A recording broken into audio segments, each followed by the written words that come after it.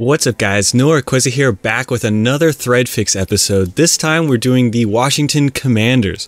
Brand new team name for Washington, and I've been looking forward to doing this video for a while. I knew this name was coming, so let's do it. I'm not surprised that a lot of people don't like the name or uniforms. It's pretty normal when these things happen that people typically don't like it or don't get along with it at first. I don't think anybody had issues with their uniforms previously, but I'm glad they went out on a limb and tried something different, even though it's not a smash hit. I'll be giving you guys my thoughts on the new name, the branding, and the uniforms, as well as some things that I think they can tweak in these new uniforms to make them better. Also, I'll be doing my own concept uniforms for them with this new name. While critiquing our peers' work in my college graphic design classes, we were always taught to talk about positives before talking about the negatives or the things that they should change in order to not berate them or put down their work. So I'll be doing that here. Also, these are just my opinions as a uniform designer. I think the uniforms are well made and pretty good designs overall. So this is less a critique on the designers, but overall the choices for the Washington Commanders and like for the football team with its history that it has. So I think it's fair to say that all the blame can go fully on Daniel Schneider, the owner of the Washington Commanders and certified scumbag, big dumb idiot who shouldn't own any team, and let alone a very prestigious one in the NFL for that matter.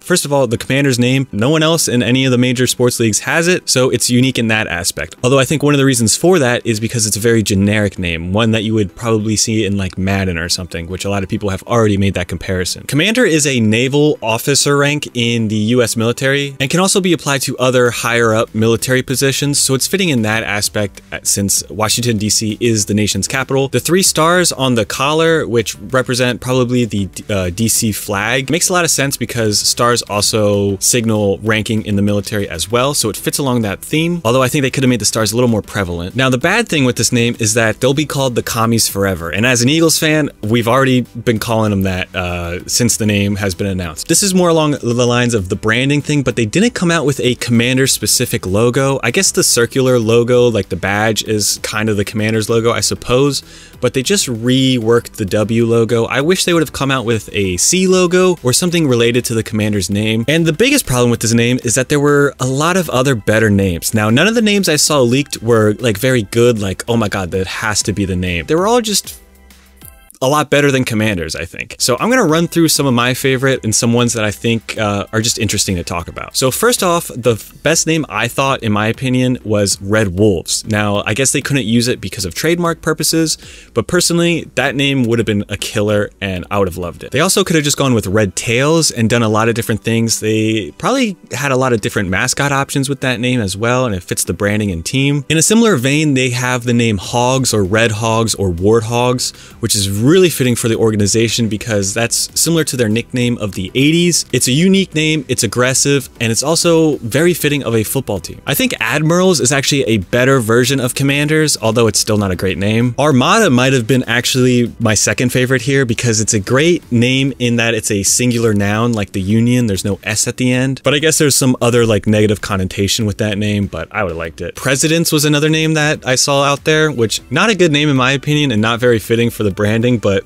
it would have been funny if they took the old Redskins logo with the Native American face and just swapped that out with whoever was president at the time, and that would be their logo. And finally, I think their easiest choice of names and what they should have done is just kept Washington football team because I think it grew on a lot of people. When it was announced, I personally was a fan because I'm a big soccer fan, and I love the simplicity of it. It has like a historic feel to it. I just think it would have been the better option. Would have been a little blue balls on them not announcing a new name, but I think it might have been the smartest move. Now let's move on to the uniforms, the part you're here for. There is actually some good that came out of these new uniforms that I want to summarize pretty quickly. The first thing is the new helmet finish. That metallic satin looking finish is fantastic. It's cool, it's modern, although I would have preferred a yellow face mask. Their new striping, the 3-stripe sleeve design on the home jersey, is good. It's traditional. I like the sizing difference between the colors. That adds a little bit of uniqueness to it. I really like how they went with the yellow numbers on burgundy this time around, and the home burgundy overall as a uniform is good, I would say. They have a new alternate and a new color, which is always fun. It's always fun adding new uniforms to the repertoire for a team. And the design on the collar and sleeves of this uniform is new, it's interesting, and it's fun for a NFL team since no NFL team has something similar to this, I would say. The text logo on the black uniform as well has a really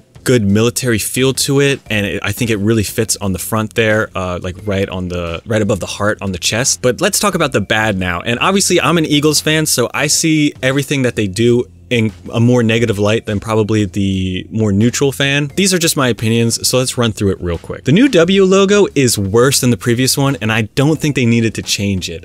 They just needed a Commanders logo, like I mentioned earlier, and that would have been a pretty solid hit. I think the previous W logo and their overall font and everything was pretty good. The Commander text logo on the chest of the burgundy really kind of kills that uniform and makes it look really bad. It seems a little too big, and the lines on it just aren't very good for a standard uniform. It fits the black uniform, I think, but not the main home. I think the stenciled kind of military stylized font overall looks pretty bad. The number font on the burgundy and black just doesn't look good to me, and it appears a little too thin. Also, the number texture, the dots on the numbers, I'm not a big fan of. It makes the uniform feel cheap to me. Everything I mentioned though here in the bad category so far are all things I think that can grow on me and I might like in a year from now when I see it on the field and everything. But the points I'm about to cover are things that I'm more like adamant that I don't like. And the first thing is the halftone effect on the away jersey, which is like the gradient effect on the numbers and sleeves. I think it just does not look good. I think that's something like reserved for one-off college uniforms more so. I think it's good to do something like this because maybe that progresses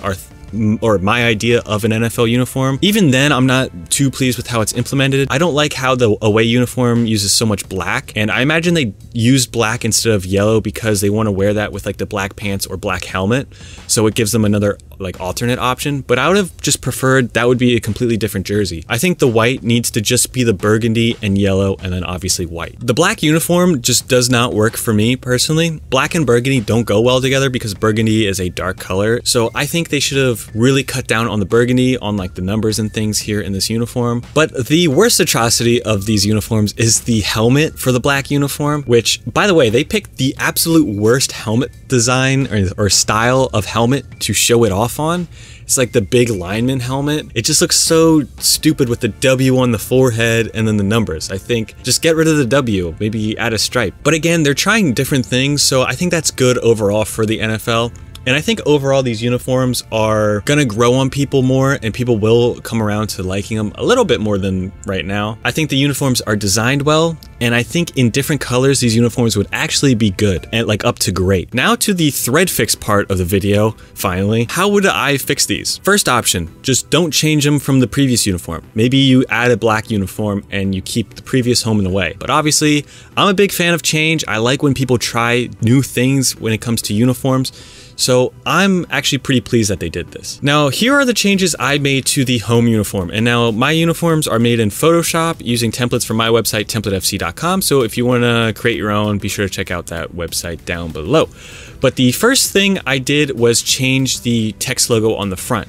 So you could go with just the W logo there, but I just took the lines away from the Commanders logo and just left the Commanders text by itself. I got rid of the stenciled font. I just made that a solid font like on their away uniform where it's solid. And I got rid of the distinct texture with the circles. I added TV numbers too here, the numbers on the shoulder, because I think it doesn't hurt to have them on the uniform. Their uniform doesn't have them, which is fine. I added a pants and sock stripes, and I think they should have one or the other because like the uniform is a full uniform. Sock stripes can add so much to a uniform, and pants stripes, you don't really need them, but they help. Like every little design element improves the uniform in my opinion, and I like to see every element of the jersey designed. For the away, we got rid of the black and just went with the yellow, and you can keep those burgundy sleeves as well. Obviously, I got rid of the halftone gradient effect going on the away jersey as well, and just left the solid traditional stripes and the solid numbers. And for both of these, I went with the yellow face mask because I personally think that fits better. For the black uniform, I think the W on the helmet can be replaced with the 3 stars that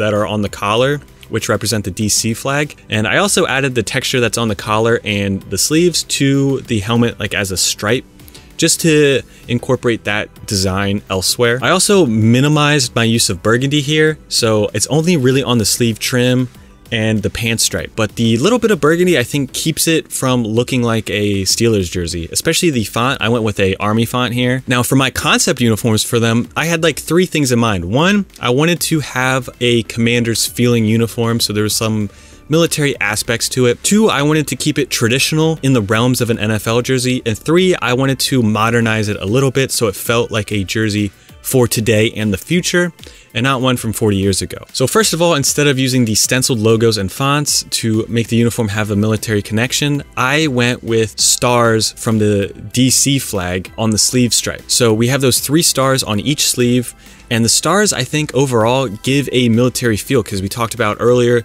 commanders in the US military or high-ranking officials have stars to represent their rank. Also, for the last 40 years, they've had 2 stripes on their sleeves. Now, they're usually together, so on the white uniform, you have the burgundy and yellow right next to each other. Here, I spaced them out to kind of replicate the DC flag.